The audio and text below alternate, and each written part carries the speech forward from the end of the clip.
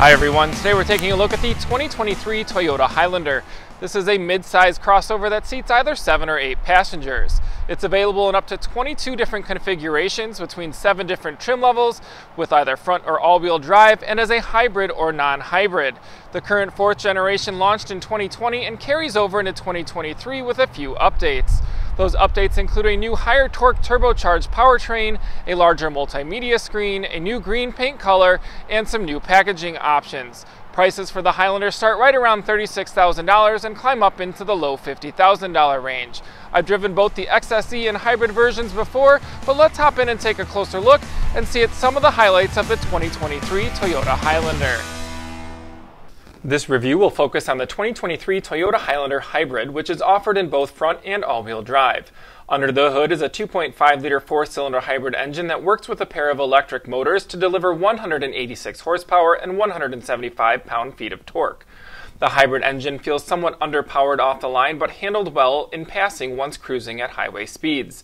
It will get from 0 to 60 in approximately 8 seconds, which is slower than many of its competitors. The ride is very quiet and smooth. Steering is light to the touch but quick enough to give the Highlander some decent agility. The hybrid comes with a 17.1-gallon gas tank, which will get you in the ballpark of 400 miles when it's full. It's rated at 35 miles per gallon city, 34 highway, and 36 miles per gallon combined. After a week of suburban driving, I averaged 33 miles per gallon in generally decent winter weather. Not much has changed on the outside since the 2020 model's redesign. The front hood is sculpted with an indentation to dip down to the center of the hood, adding some character. The headlights feature standard LED lighting that wraps around to the front fenders. The fenders have a prominent flare, which is emphasized by a swooping character line up the rear doors. Around back, Toyota has added LED lighting in the taillights, which look great at night, and a bumper that consists of 2 different finishes, which will vary with each trim level. Wheel options vary based on trim and range in size from 18-inch painted alloys on LE models to 20-inch alloys on the Limited and Platinum models. Hopping inside, the layout for front passengers is well thought out, comfortable, and includes high-quality materials. Most prominent was the available 12.3-inch touchscreen display at the center of the dash, which is easy to reach. Toyota's infotainment system integrates wirelessly with Android Auto, Apple CarPlay, and also compatible with Amazon Alexa. Below the large screen is a split-level in-dash storage tray that provides the perfect place to set your mobile device or sunglasses. And new for 2023, the available wireless charging feature is now located on this in-dash shelf. This is a huge improvement over the prior location in the center console, which I found to be a fault back in 2021. The seats in the Highlander are extremely comfortable and are available both heated and ventilated.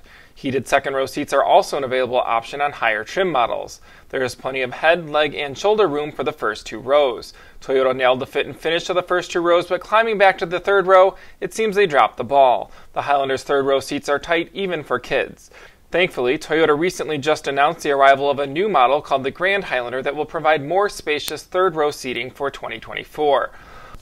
Up above the front 2 rows was a larger panoramic moonroof that has a significant opening portion that is likely one of the bigger ones in the class. The Highlander Hybrid has less cargo space than most 3-row SUVs, but more cargo room than many rivals in the hybrid SUV class. There is 16 cubic feet of cargo room behind the 3rd row, 48.4 cubic feet with the 3rd row folded down, and 84.3 cubic feet with both rear rows folded.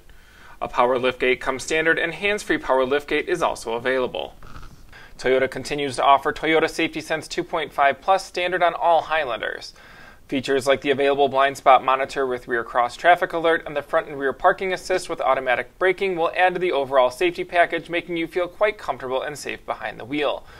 Toyota did a nice job when it updated the Highlander in 2020, and it carries over into 2023. The hybrid is a fuel-efficient option that many competitors don't currently offer. It's a well-built, high-quality crossover that does almost everything well inside. The technology continues to advance and is quite intuitive. It's priced a bit higher than most, but overall feels more premium as well. The combination of quality, reputation, and reliability make the Highlander prices justified, thus making it a good value, especially if you're looking to hang on to your vehicle for many years to come. That's a wrap of my review of the 2023 Toyota Highlander. For the full review, be sure to visit drivechicago.com or subscribe below for even more automotive content. And give us a follow on our other social channels, including Facebook, Instagram, and Twitter.